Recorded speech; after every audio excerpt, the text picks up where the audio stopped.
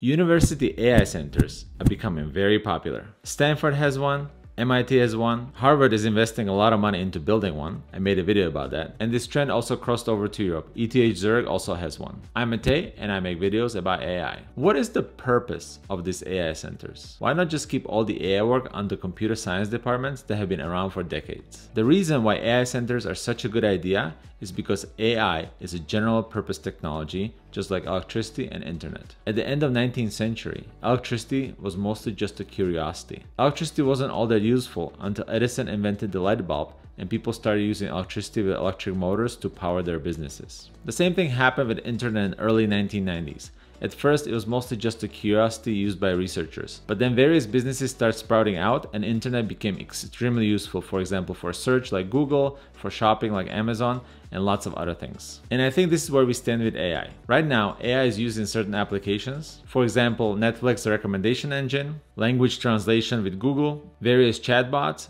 and also AI-generated art. But I would argue that the use of AI is still pretty limited in everyday life, and the big transition is still yet to happen. For example, when self-driving becomes truly capable and starts replacing human drivers. I think there will be a huge revolution in medicine and also in the pharmaceutical industry, where AI will enable us to design brand new drugs. And long-term, humanoid robots with AI brain could potentially replace almost any job currently done by humans. So I think for big universities, AI centers make a lot of sense. You need to bring the AI technology with all the other fields so you can make products that are useful for general public. And I think the AI center at ETH Zurich is doing a really good job at this. They already have 100 professors signed up for the AI center and they span all 16 departments. They only started a couple years ago, but based on the number of people working in the center, I think they're really trying to grow rapidly. They even have a pretty nice YouTube channel highlighting the different research the professors are doing with the collaboration with the AI center. So if you are interested in that, check it out. I'll leave a link below.